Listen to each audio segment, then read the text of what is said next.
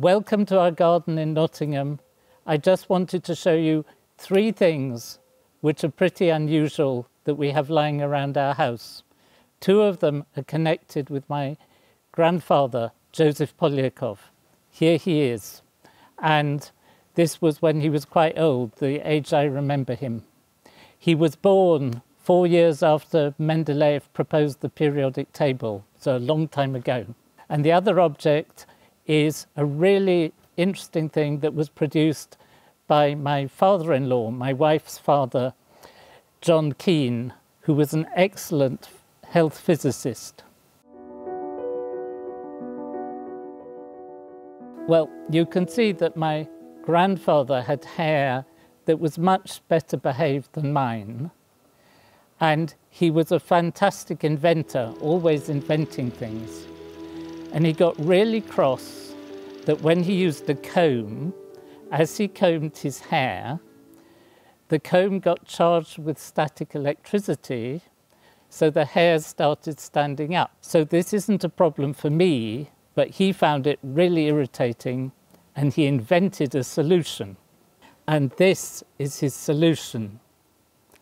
It is a plastic comb, but it has, the back is conducting metal, so that when an electric charge started to build up, it would discharge itself through the metal.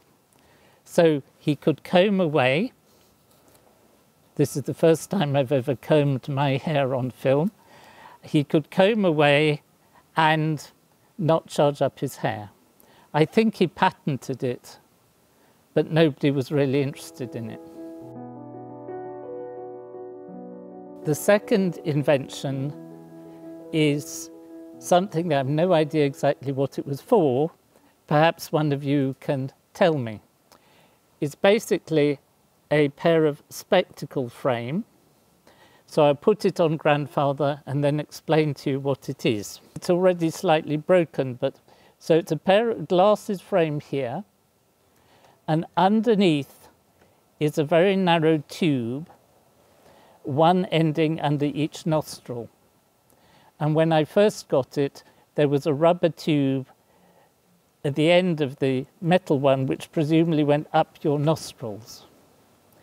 And then down here is another rubber tube connected to some sort of union.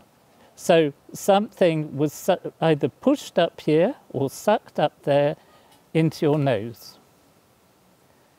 And I have no idea what it was for. It may have been for some sort of cranky medical treatment. It might be something much more sophisticated. Professor, how come you've got this and how did you get it? I think it was found when my parents were clearing their house, and my father probably said, "Martyn, you'd like to have this, take it." And I've had it ever since. So I'd really like to hear from any of you who can think what this might be for. The third object, on the face of it, looks a bit boring.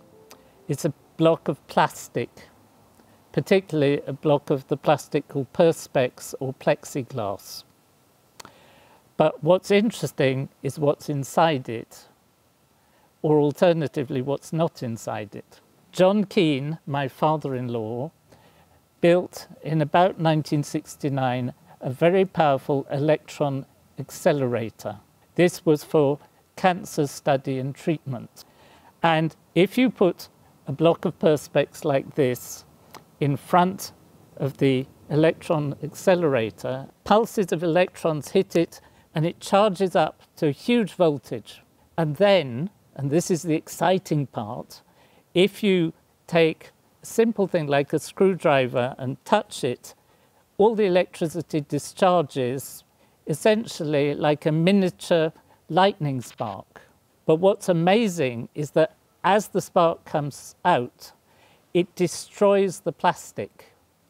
And so you get frozen inside it what is known in the trade as a perspex tree, but essentially is a frozen lightning spark. I think they look absolutely amazing. What do you do with that one, Professor? It's just an ornament. We keep it on the chimney piece above the fireplace. But I have seen similar ones at an institute in Germany where they were being used as the door handles for the visitors' hostel where the visitors, including me, stayed.